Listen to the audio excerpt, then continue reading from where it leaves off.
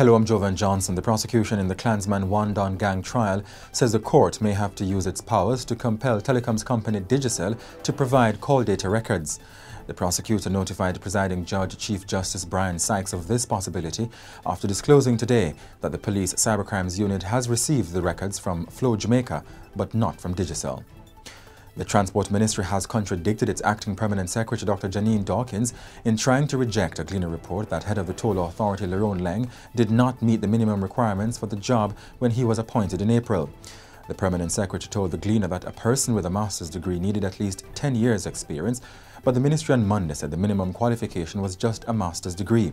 The ministry said Mr. Laing had 3 years' experience when he applied for the job. The Department of Correctional Services is reporting that 3 wards of the state absconded from the Metcalfe Street secure Juvenile Remand Centre on Monday.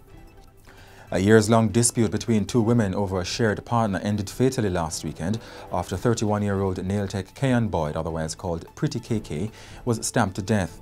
The other woman, 42-year-old Tamara Lewis, also known as Tam Tam, was later arrested and charged by the police for the attack on the woman. In sports, football administrators Carvel, Stewart and Herman Cruickshank says that the Jamaica Football Federation is taking too long to act on the recommendation of its technical committee to fire national senior men's team head coach Theodore Tappa Whitmore. In your currency trading today, $1 US was being sold for $155.88, the British pound sterling for $205.55, and the Canadian dollar for $124.17. In your weather forecast, Tuesday morning will be mainly sunny.